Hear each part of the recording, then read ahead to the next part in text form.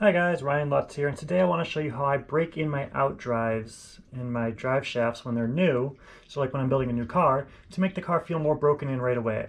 People that have ran brand new cars, they often say that the car doesn't feel the same and it takes a half a gallon to a gallon for the car to really start to feel good.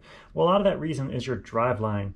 And when these things are brand new, when your outdrives are brand new, and this area is super smooth, and these pins are super smooth, it doesn't create a binding characteristic as they're working, as it's going through the motion. And it's very smooth, and so you don't have, I call it support. So when you're on the throttle, these things can still slide a lot easier. Now when you think about it, you could run brand new parts every single time you run and then get the same feel and be able to set up for it. But overall, your car is going to be more worn when you're driving it more often than when it's brand new. So the trick that I like to do is actually make it feel more worn right away. So what I do is I take a Dremel, some kind of bit that has a rough edge to it, and then I just kind of sand the flat edges of the outdrive.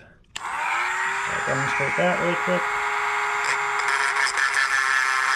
Just kind of taking away the shininess of it is the goal.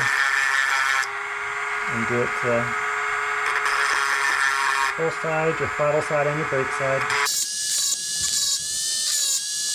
And then same thing on your outdrive. So the same areas where this pin runs against your outdrive, just kind of scuff it up a little bit. And that's going to facilitate breaking in these driveline parts a little quicker. It's going to give you a little bit more friction there, and it's going to give you more support. The car's going to feel more supported as you're driving, and it's going to feel more like the car's already been broken in. So hopefully that tip helps you out. Good luck with your racing, guys. Catch you in the next one.